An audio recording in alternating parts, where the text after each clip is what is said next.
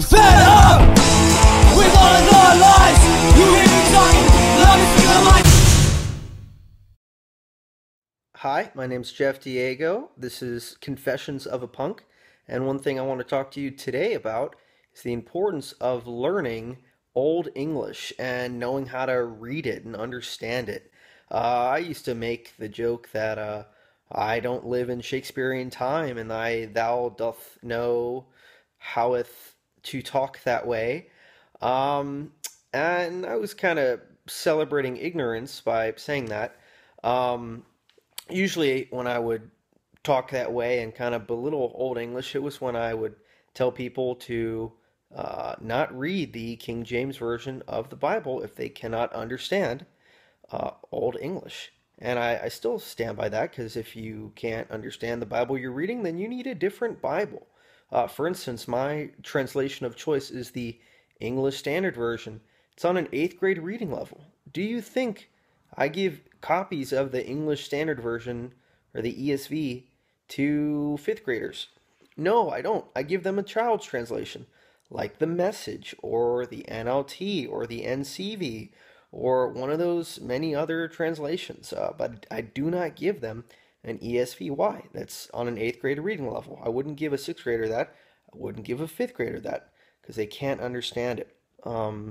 While I do not recommend the King James Version to people who cannot understand the King James Version, I do have to say that learning Old English is important because that is the type of English the Puritans wrote in. That's the type of English that um, people like John Bunyan and John Owen and John Edwards and most of the translations for Martin Luther's work and most of the translations for Augustine's work and John Calvin's work, most of them are in Old English. And so if you don't know what thou and thine and thy means, you're kind of going to be lost. So I was kind of convicted of my ignorance in the area of understanding Old English when I bought a devotional book called The Valley of Vision. It's recommended by this guy, Joe Thorne, who wrote the book Note to Self, which is an awesome devotional for you to check out. It's about preaching the gospel to yourself. That was my favorite devotional for years. So I was on his website and he recommended the book Valley of Vision, and it's a Puritan prayer and devotional book. It is amazing. The issue is, well, public school, Jeff Diego, thou doth not speaketh Old English, and everything in there is in Old English. There's not a single you or your or me or mine in there. It's thou, thine, thy. They don't even say the word between in between. It's like betwixt, BETRIXT. Like, how is that between?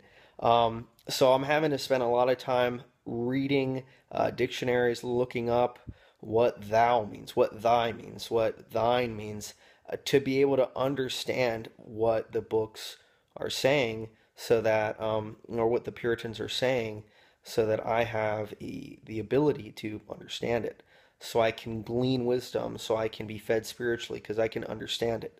So if you're going to go deeper in your relationship with Jesus and you're going to read these older guys, these Puritan guys, you're going to need to be able to understand Old English. It's great that we have people going to seminary, learning Greek, learning Hebrew. That's awesome. All right, let me throw in Shakespearean English there, Old English there, so that you can actually understand now what you're reading when you read, Pilgrim's Progress. You shouldn't have to, as someone who is trying to, understand and trying to push themselves and become educated, you shouldn't have to buy a copy of Pilgrim's Progress that is a modern day translation.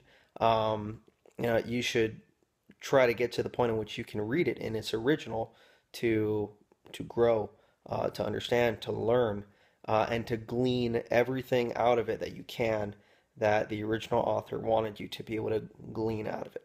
So that's my spiel. Learn to speaketh Old English. It doth will help you out a lot.